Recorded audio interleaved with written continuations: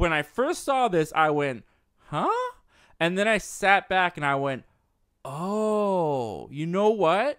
This could end up being pretty brilliant, because one of the smart things about the Karate Kid in 2010 was they didn't use Mr. Miyagi, they didn't use Daniel, they used fresh new names. Jackie Chan was Mr. Han, and Jaden Smith was Dre. They were not at all connected to, besides having some kind of similar events take place as the original Karate Kid, they were in no way attached to the original Karate Kid, and they were so far removed from the environment of the original, putting it in China, that all these years later, that being a remake can now retrospectively be turned into a spin-off, because there's no reason why Daniel can't be over here in the USA and then those two characters can't be in China but existing at the same time.